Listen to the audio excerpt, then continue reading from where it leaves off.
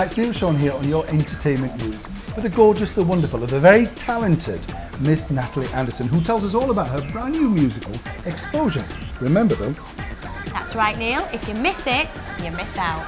Don't miss Natalie today on your entertainment news. Natalie, lovely to see you. Now we're here in the St James's Theatre. We're here because you've got this brand new musical, Exposure. Yes. Tell me all about it. Well, basically, it revolves around our main character, Jimmy, who's a young photographer. I met one of the producers a while ago and he said, we've got a new musical coming up and I think you might be quite right for it. And I hadn't done a musical for a while.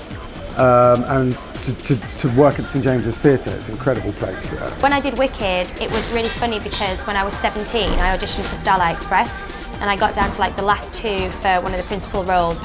And my granddad actually brought me down for my audition and I went to the theatre, which is now where Wicked is.